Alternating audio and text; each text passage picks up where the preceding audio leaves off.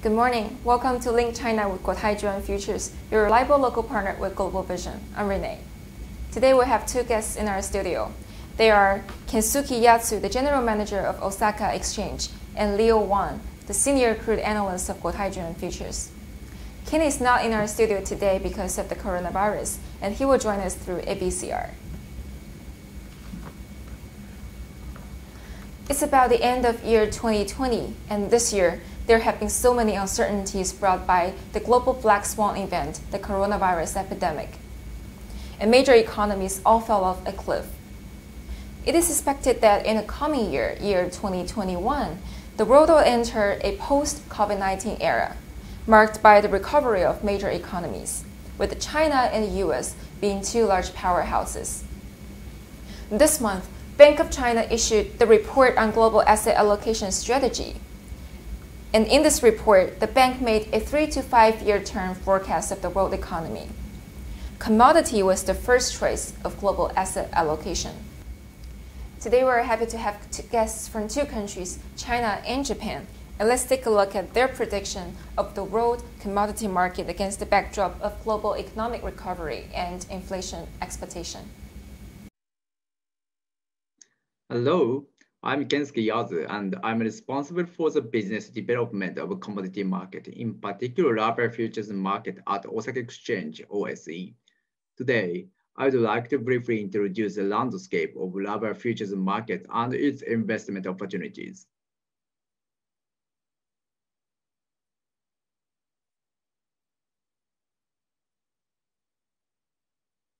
Natural rubber is quite a unique commodity.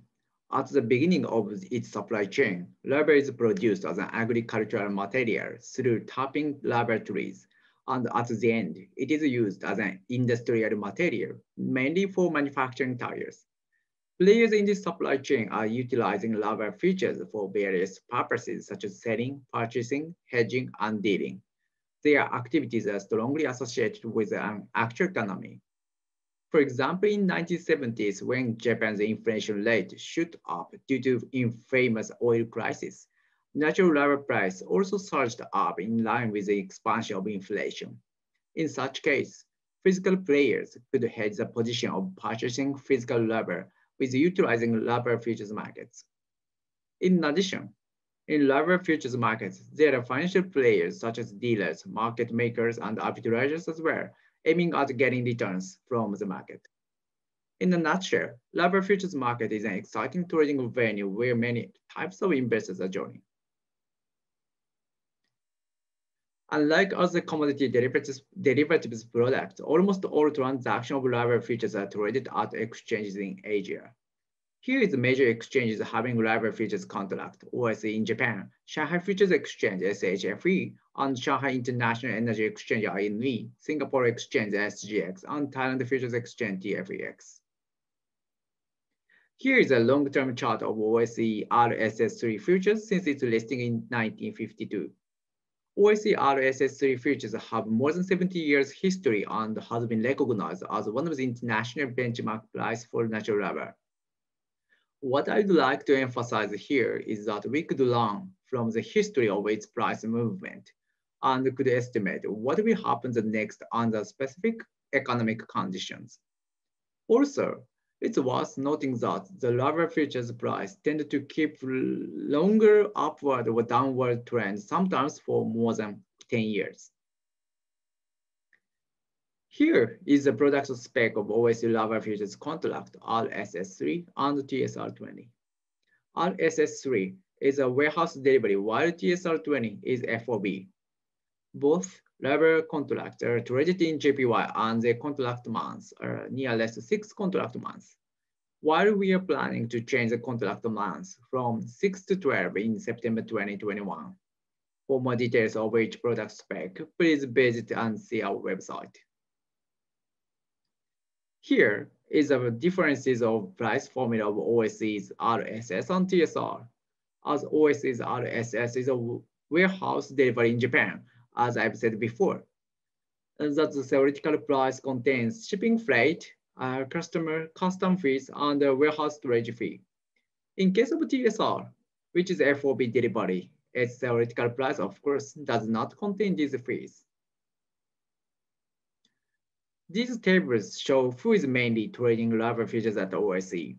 Currently, the biggest market players of OSE rubber futures are international investors, both physical and financial players, followed by retailers. We suppose these international investors are also trading rubber futures at other exchanges in China and Singapore as well, so that attracting these investors through encouraging intermarket arbitrage trading could be one of key factors for the development of our rubber futures market. Here is current market conditions of OSE RSS3 futures. If you look at a chart on upper left-hand side, you may see the OSE RSS futures price had decreased in early 2020 due to the impact of COVID-19 on an actual economy. But as China showed a sign of recovering from the pandemic and investors realized that the demand on natural rubber would not plunge as initially expected, and producing countries had faced constraints on supplying natural rubber. OSE RSS futures price started to soar up from October to November. In addition, as stocks of RSS3 in OSE's designated warehouses had decreased at a rapid pace since July, this would also be a factor of the big price rally of RSS3 futures in late 2020. We suppose that OSE RSS3 futures price will be affected by a global demand of natural rubber under the future situation of the COVID-19 pandemic, supply side constraints in Thailand, and warehouse stock level in Japan. Global inflation would be a tricky factor, and we should carefully watch the impact of current massive financial and monetary easing policies. This chart shows the differences of price movement of natural rubber futures between four exchanges: OSE, Shanghai Futures Exchange, SGX, and INE, rebased at 100 as of September 1st.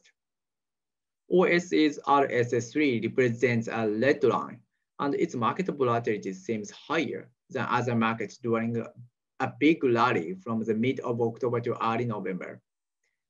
This price tendency might be a tricky trading factor for some investors, especially physical players, but also this means these remain potential arbitrage opportunities at OSE's rubber futures market.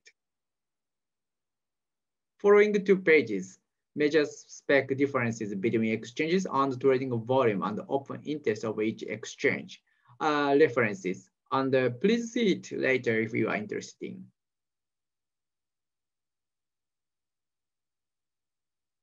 And for more information about the product spec or statistics of our markets, please visit our website from here. We are also providing daily and weekly reports regarding our derivatives and commodity markets, including rubber futures, to brokers. Please ask Guotai Junan if you are interested in receiving these reports. Please feel free to reach out to us if you have any questions or requests regarding OSE rubber futures market. Thank you very much for your attention, and I do hope to meet you once the current COVID-19 situation becomes normal. Thank you.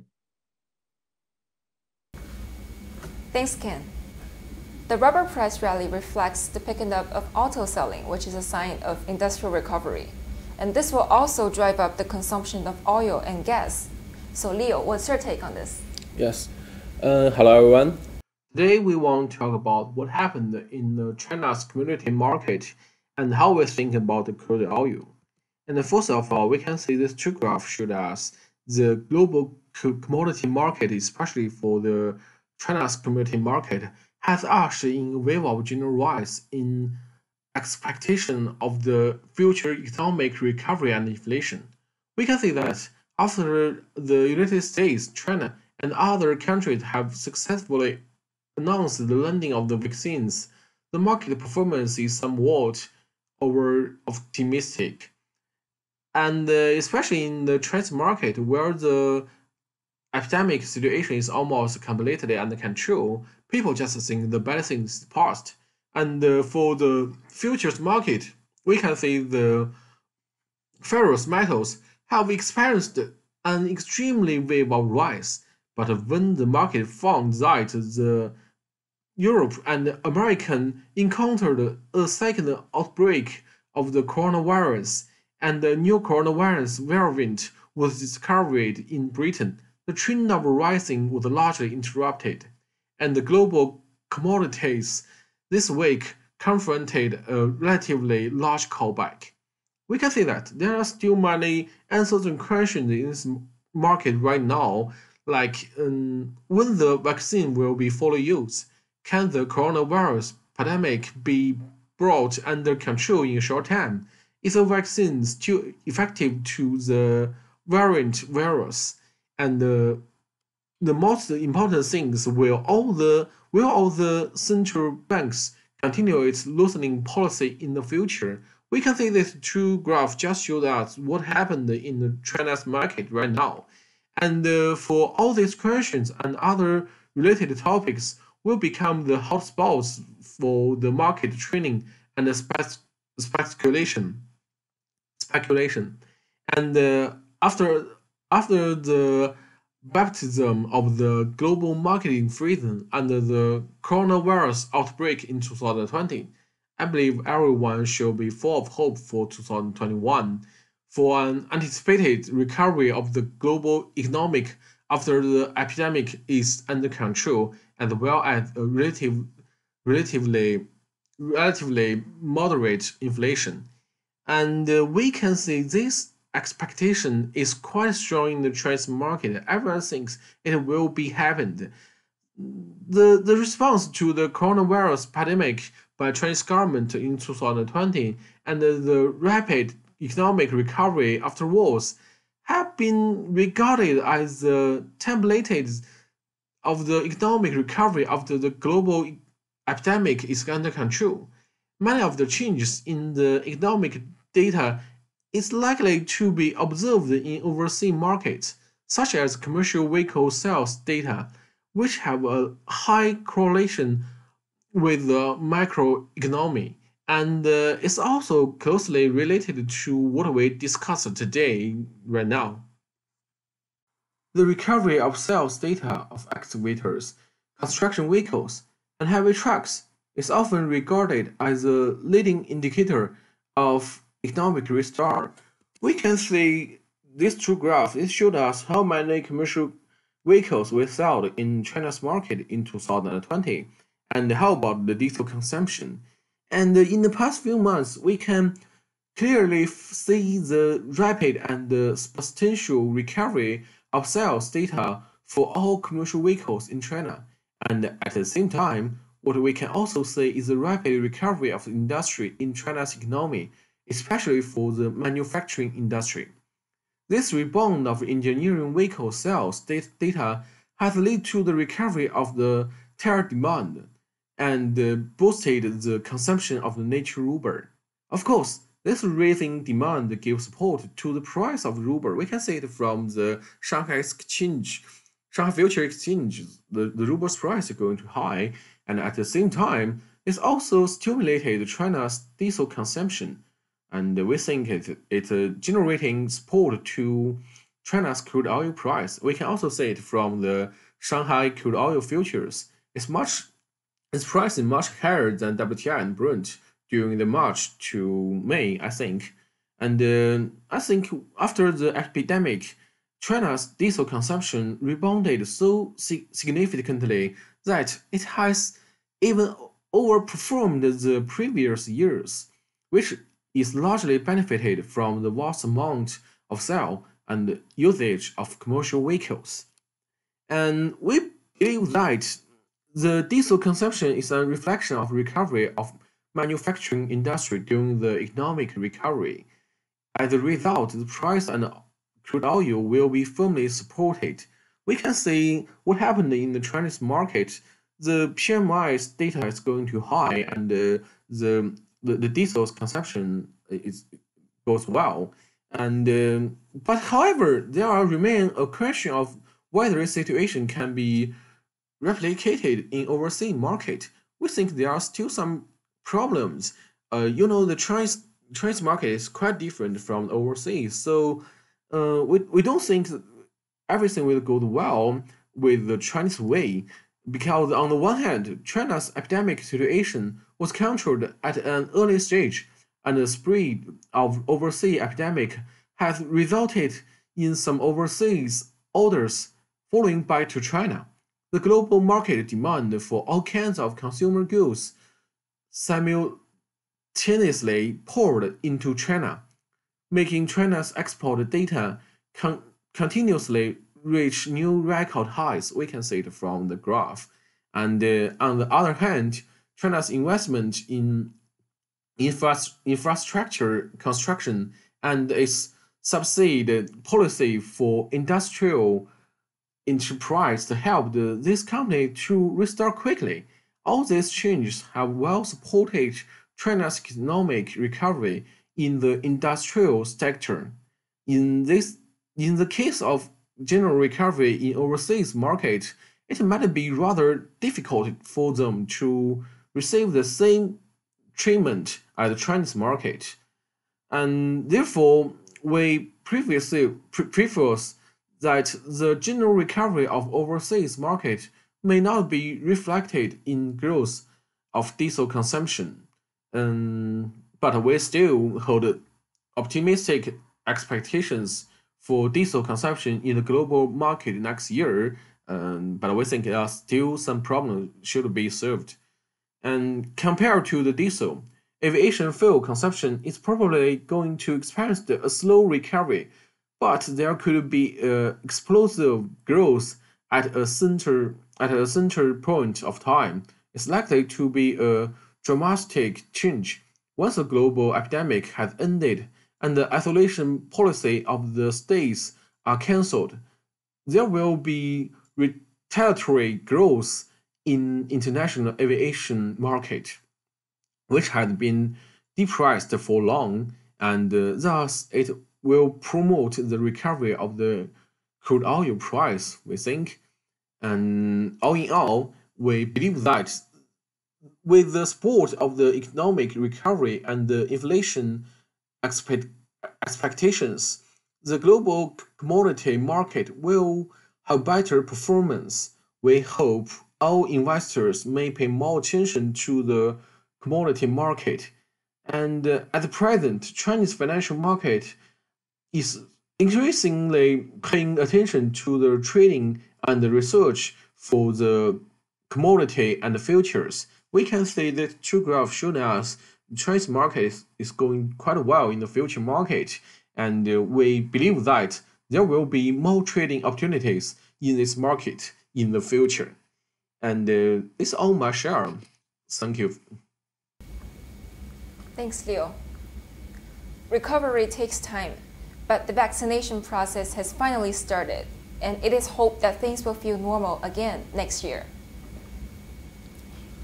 In the Bank of China report I mentioned at the very beginning of the program, it says that emerging markets will play a bigger role in global asset allocation, and we can expect more trading opportunities in these markets with huge potential.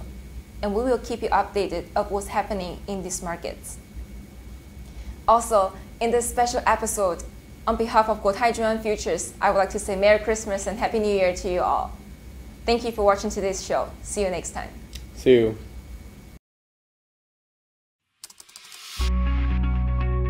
Japan Exchange Group, JPX, where the world of markets starts. Cultivating an ever-growing multi-asset range and services, we at JPX Group continue to thrive, building on our rich heritage by matching tradition with the future. Best-of-breed technology, coupled with vibrant and deep liquidity, established Tokyo as one of the most prominent financial centers in the world.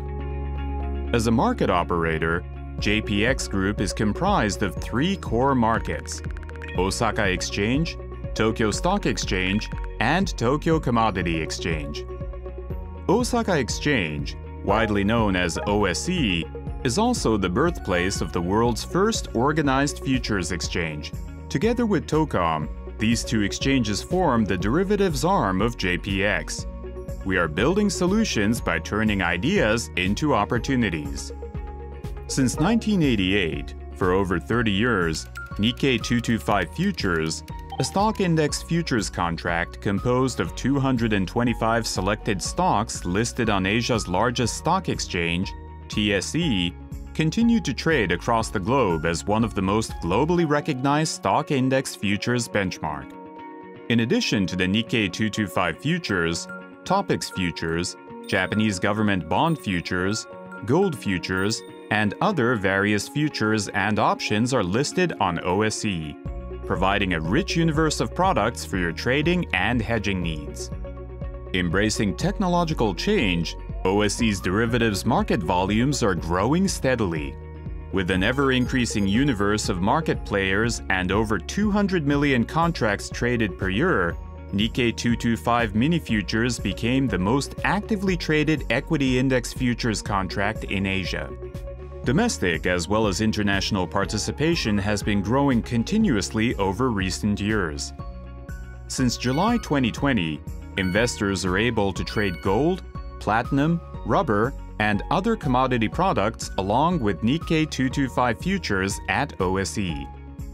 TOCOM, the energy derivatives arm of JPX, lists Asia's major index future for oil, Dubai crude oil futures, and electricity futures, based on the Japanese electricity market, which is one of the world's largest and most promising electricity markets.